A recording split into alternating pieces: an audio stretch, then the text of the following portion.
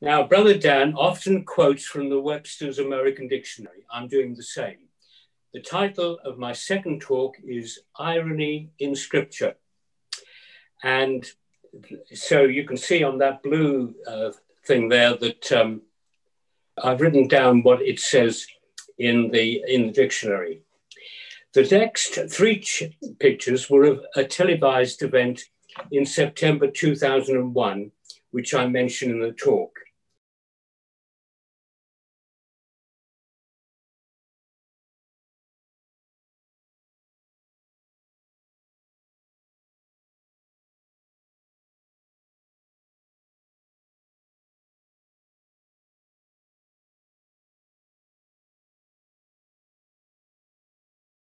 And then after those three pictures, there's a picture of a plaque, which is on the site of where Thomas Paine lived and worked in a market town about 4 miles from here. When Ulrich and Kelly visited, we also went to the church where Captain John Smith of Jamestown, Virginia, and Pocahontas fame was christened. Now for the second talk. Are you ready, America? According to Webster's American Dictionary, one definition of the word irony is incongruity between the actual result of a sequence of events and the normal or expected result. Irony is used not just in literature and drama, but in ordinary life. Human history is full of examples. Here are just a few. Now, these words will be familiar to you. Oh, say, can you see the dawn's early light, what so proudly we hailed at the twiling's last gleaming, whose broad stripes and bright star through the perilous fight, o'er the ramparts we watched were so gallantly streaming, and the rocket's red glare, the bombs bursting, our flag was still there. Oh, say, does that star-spangled banner yet wave over the land of the free and the home of the brave? This is the first verse of a poem written by Francis Scott Key in 1814. In 1931, it was adopted as the United States national anthem. But whose bombs is he describing? You know that it's the British trying to destroy Fort McHenry, 3 miles south of Baltimore, in September 1814. The British had already destroyed the White House and many public buildings in Washington, D.C. So where is the irony? The music was written by an Englishman, John Stafford Smith, as the official song of an 18th century gentleman's club in London. So the music for the national anthem was written by a citizen of the nation that was trying to destroy it. Nearly 200 years later, the world situation was completely different.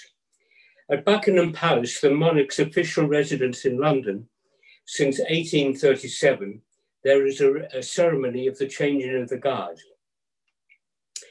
Except when there is a visit of the foreign head of state, the military band always plays the British national anthem. Not once in nearly 200 years has it been any different, until, that is, the 13th of September, 2001.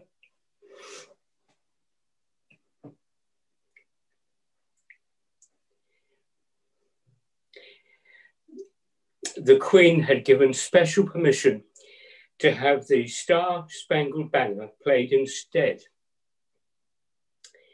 as a token of solidarity with those who had been killed in 9/11. On the 14th of September, there was a memorial service held in St. Paul's Cathedral for the victims of that tragedy.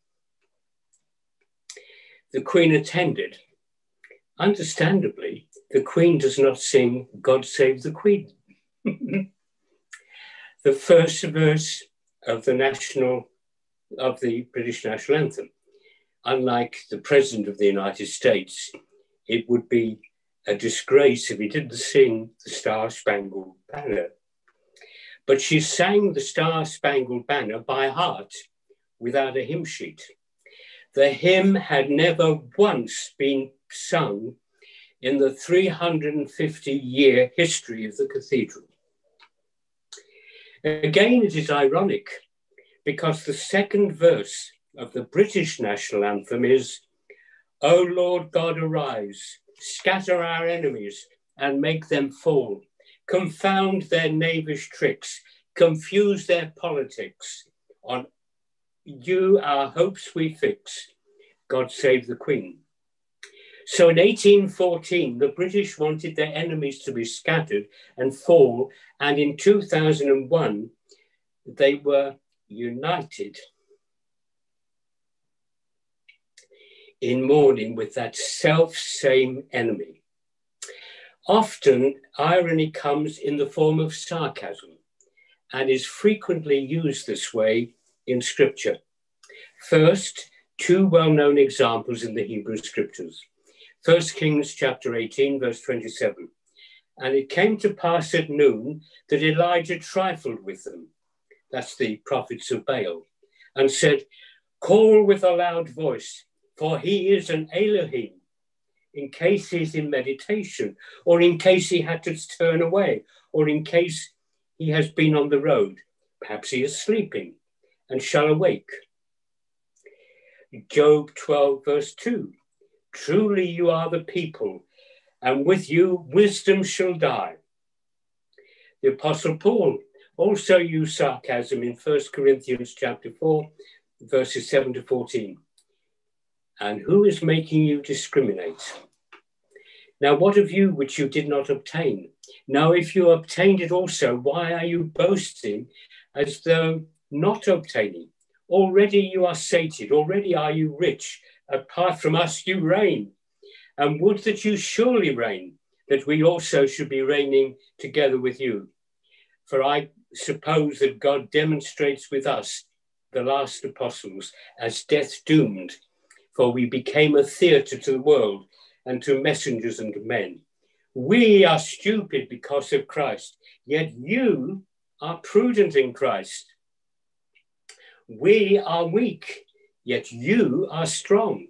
You are glorious, yet we are dishonored.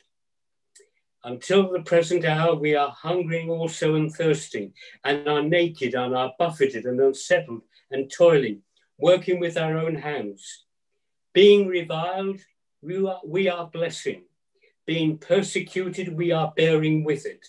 Being calumniated, we are entreating. As the offscourings of the world we became, the scum of all things hitherto. But irony doesn't always involve sarcasm. Here is another definition of the word irony.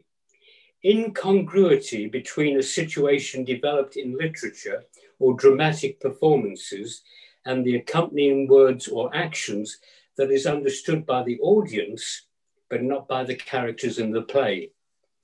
I want to use this definition in our study of the Greek scriptures concerning Christ's ministry.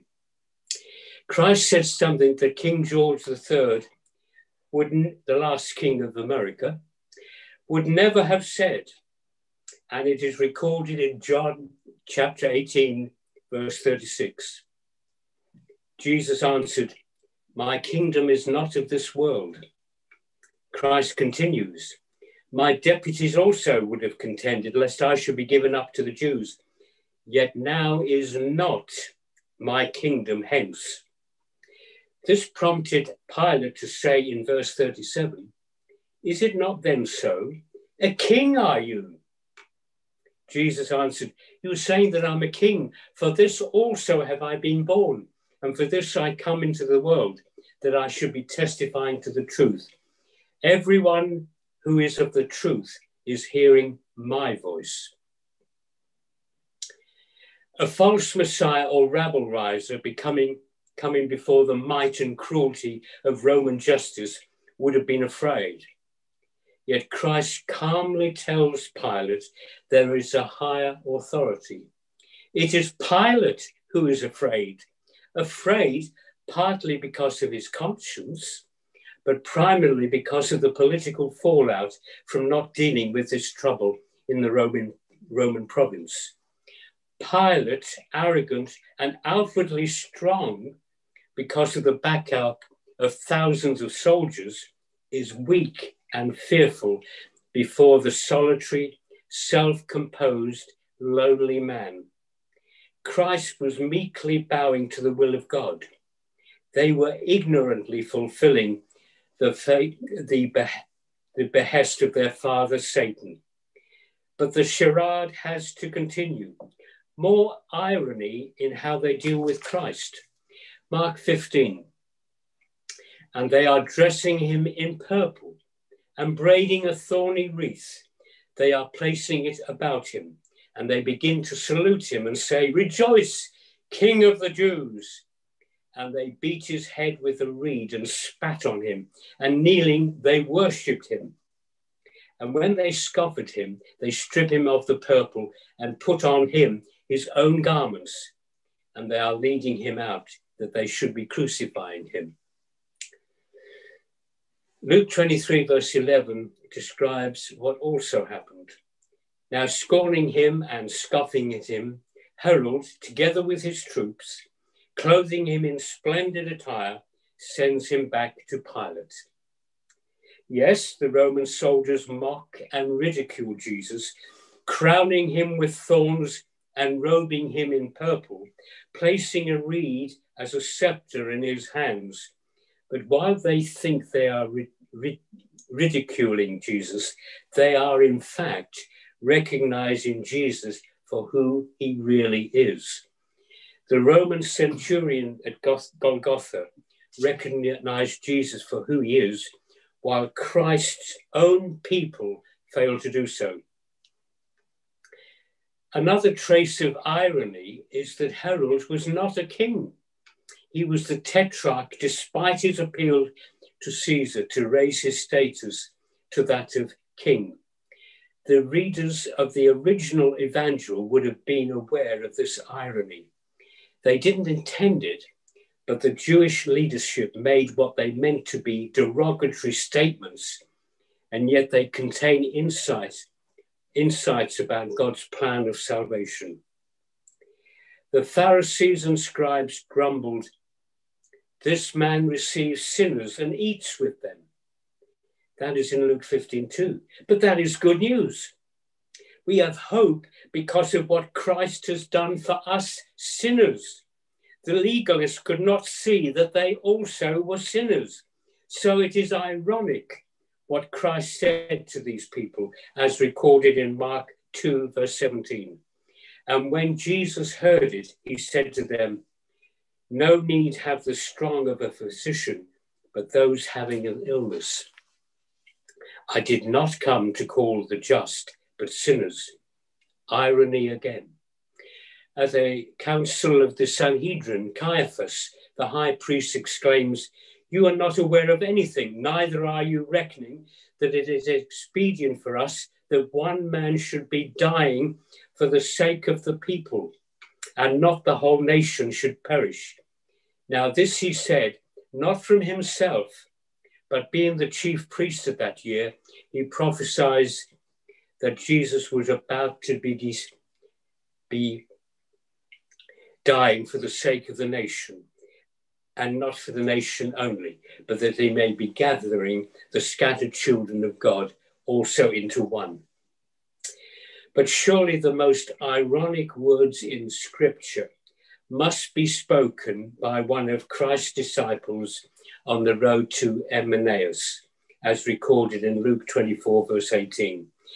Now answering, the one named Cleopas said to him, "You are sojourning alone in Jerusalem and did not know what things are occurring in these days?" They are speaking to Christ himself, and they ask him if he doesn't know what has been going on in Jerusalem.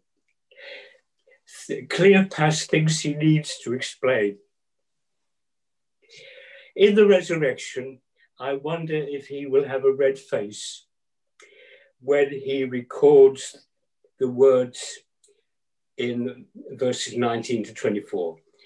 Now they say to him, those concerning Jesus the Nazarene, a man who came to be a prophet, powerful in work and in word, in front of God and the entire people, so that both our chief priests and chiefs give him up to the judgment of death, and they crucify him. Yet we expected that he is the one about to be redeeming Israel. But surely, together with all these things also, it is leading in this third day, these things occurred. But some also of our women amaze us, coming to be at the tomb early, and not finding his body, they came saying that they have seen an apparition of messengers also, who say that he is living. And some of those with us came away to the tomb, and they found it thus, according as the women also said, yet him they did not perceive. While the world may think, like these disciples did, that Jesus had been abandoned and shamed, the resurrection proves the opposite. God did not abandon Jesus, he exalts him. The first chapter of the book of Hebrews graphically describes the position the living Christ now holds. Christ's enemies acknowledged that he had helped and healed others, but they claimed that he could not save himself. Christ's words in Luke 19:10 are, for the Son of Mankind came to seek and to save the lost. So could Jesus have saved himself? Undoubtedly, yes. Jesus could have saved himself. He said so himself. Matthew 26, verse 53. Or are you supposing that I'm not able to entreat my Father, and at present he will station by my side more than 12 legions of messengers? The very next verse in Matthew 26:54 tells us why he did not do so. How then may the scriptures be fulfilled, seeing that thus it may occur? He had the power to lay down his life, and he had the authority to take it up again, as it clearly explains in John 10:18. The priests and scribes were wrong. Jesus did have the power to save himself, but there is another side to this question, and the answer is no. Either he saved humanity or he saved himself. He could not save both. Either Jesus died for us so that we might be free, or he saved himself, with the consequence that we would have to face eternal death. Christ loves humanity too much for that. He could not save himself. We can see, therefore, that his enemies were right. They made a statement about Jesus' nature and character, which they themselves did not understand and comprehend. Their remark was correct and ironic. Our salvation is ironic. He saved others. He cannot save himself. Every Jewish family prepares for the Passover by getting rid of all leaven from their houses. In the temple, the priests were covetous, had apostatized, and sacrifices were a sham. In God's house in Jerusalem, there was spiritual leaven in the most sacred place in the whole of Israel. It was necessary for Christ to cleanse the temple. He drove out the animals with a whip and overturned the money changers' benches. Yet the irony is that the Jews who had asked for a sign utterly failed to see the significance of Christ's cleansing of the temple of spiritual leaven. The temple was defiled, but he was holy. God had deserted it, but now he dwelt in his Son. They would have been outraged if they were accused of an awful crime against God. Yet their misguided zeal led them to destroy the true holy temple, Christ's body. In John chapter 3, we are introduced to a zealous priest, Nicodemus. Despite a lifetime of studying the Hebrew scriptures, he had not learned the truth. He could not understand Christ's words. If anyone should not be begotten anew, he cannot perceive the kingdom of God. Nicodemus retorted, he cannot be entering into the womb of his mother a second time and be begotten. He made a common mistake, treating the figurative as literal. The truth for today is that if anyone is in Christ, he is a new creation. A new birth will fit people like Nicodemus for a life on earth during the millennium. The new creation will fit us for our celestial life. The Jews were privileged to be entrusted with the oracles of God. How could they fail to see in our Lord the long-promised Messiah? Yet he had to tell them to search the scriptures. The reason? Because their scriptures testify that Jesus is the Messiah. But all that they were interested in was trying to disprove what he was telling them. Why should they do this? John chapter 5:44 tells us, how can you believe getting glory from one another and are not seeking the glory which is from God alone? Christ told them he was not getting that glory from men. It is often the case that the true disciple of Christ is not accepted by people. In fact, one can say that the popularity is often a sign of apostasy. It's ironic that the message of Aeonian life is not accepted or wanted and is even attacked when the whole of mankind wants to live for all eternity. Billions of dollars are spent on lotions to hold back signs of aging, on gadgets and pills to make us feel younger and healthier, the easy way. Nevertheless, what we cannot avoid is the inevitability of death. Perhaps it will go away if we don't think about it. Yet most people ignore the only message that is hidden in plain sight, the sacred scriptures. Even more ironic is that God has made it so.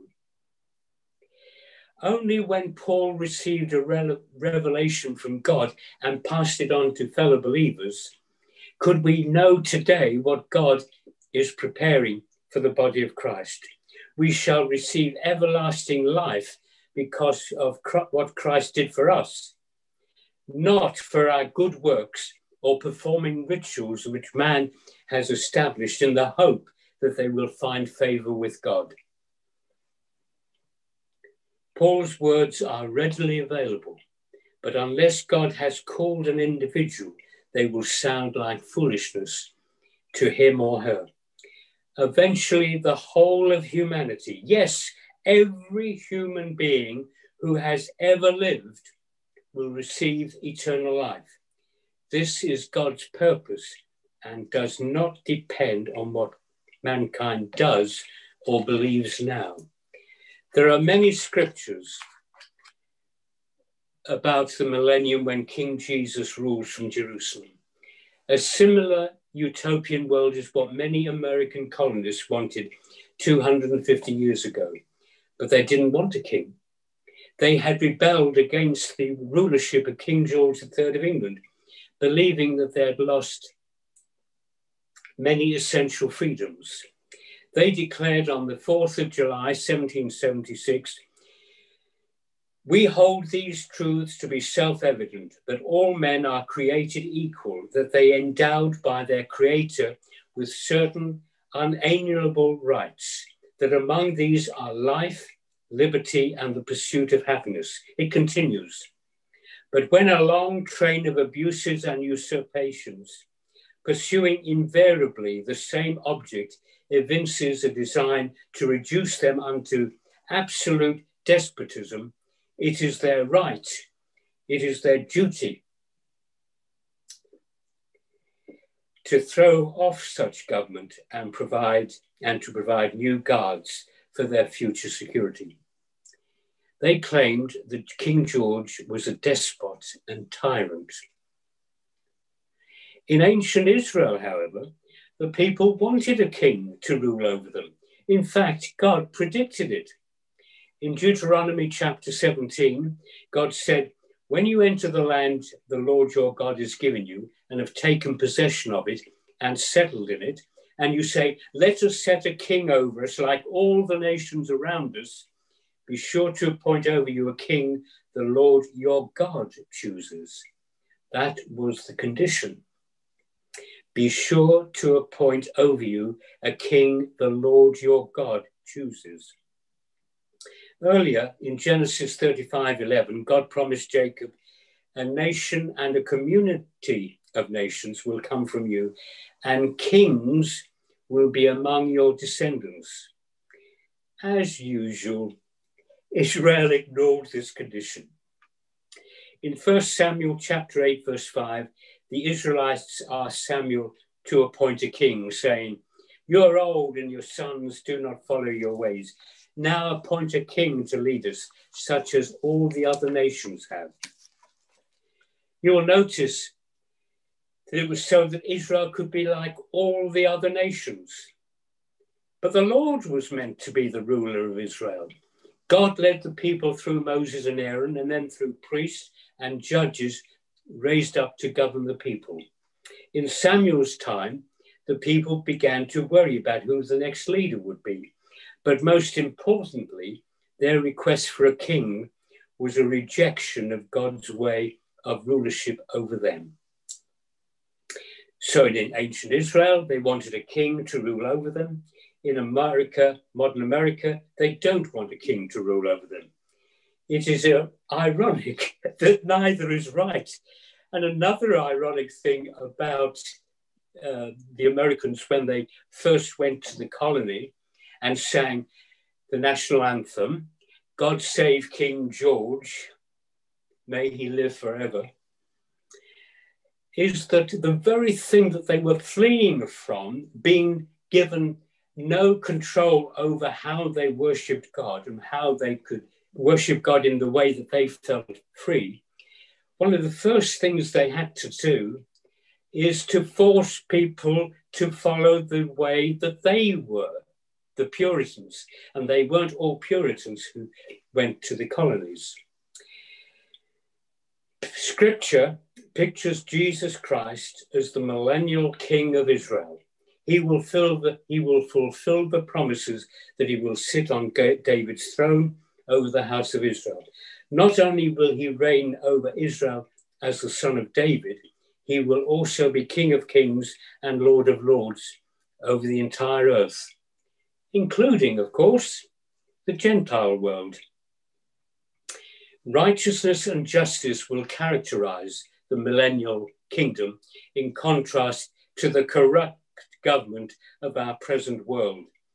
This is something which the founding fathers were seeking in their declaration, but which no human-led government has ever achieved and cannot achieve. Throughout the Hebrew scriptures, we find God commanding his people to place no trust in human rulers, weapons, or armies, but to rather find all their security in him. Properly understood, Scripture confirms that God allowed Israel to have a king only as a concession to their sin. This is true despite the fact that God foreknew that the people would ask for a king. This concession came with conditions. The king must be an Israelite. He shouldn't acquire many wives. He shouldn't acquire a great number of horses. In other words, military power. or accumulate a great deal of wealth. Most importantly, he should have his own copy of the law and study it daily. Finally, he should never be regarded as better than his fellow Israelites. The irony is that despite all these provisions, in future ages, even Christ will not always be king. He hands the kingdom over to his Father, as recorded in 1 Corinthians chapter 15, verses 20 to 28. Yet Christ has been roused from among the dead, the first fruit of those who are reposing. For since, in fact, through a man came death, through a man also comes the resurrection of the dead. For even as in Adam all are dying, thus also in Christ shall all be vivified. Yet each in his own class. The first fruit, Christ. Thereupon those who are Christ's in his presence. Thereafter the consummation, whenever he may be giving up the kingdom to his God and Father, whenever he should be nullifying all sovereignty and all authority and power. For he must be reigning until he should be placing all his enemies under his feet. The last enemy is being abolished, death, for he subjects all under his feet. Now, whenever he may be saying that all is subject, it is evident that it is outside of him who subjects all to him. Now, whenever all may be subjected to him, then the Son himself also shall be subjected to him who subjects all to him, that God may be all in all. Many forms of government have been tried in this world of sin and woe. No one pretends that democracy is perfect. Indeed, it has been said that democracy is the worst form of government, except for all those other forms that have been tried from time to time. The British statesman Winston Churchill believed those words. John Adams, the president following George Washington, in a letter to John Taylor dated the 15th of April, 1814, wrote, "I do not say that democracy has been more pernicious on the whole, and in the long run, than monarchy or aristocracy. Democracy has never been and never can be so durable as aristocracy or monarchy, but while it lasts, it is more bloody than either. Remember, democracy never lasts long. It soon wastes, exhausts, and murders itself. There never was a democracy yet that did not commit suicide. It is in vain to say that democracy is less vain, less proud, less selfish, less ambitious, or less avaricious than aristocracy or monarchy. It is not true, in fact, and nowhere appears in history. Those passions are the same in all men, under all forms of simple government, and when unchecked, produce the same effects of fraud, violence, and cruelty. When clear prospects are opened before vanity, pride, avarice, or ambition for their easy gratification, it is hard for the most considerate philosophers and the most conscientious moralists to resist the temptation. Individuals have conquered themselves. Nations and large bodies of men never." That was the second president of the United States writing that. An Englishman, Thomas Paine, who lived in a town near here, wrote a 48-page pamphlet entitled Common Sense, advocating independence from Great Britain to people in the 13 colonies. Clearly and persuasively, Paine, using moral and political arguments, encouraged ordinary people in the colonies to fight for egalitarian government. It was published on January the 10th, 1776, at the beginning of the American Revolution.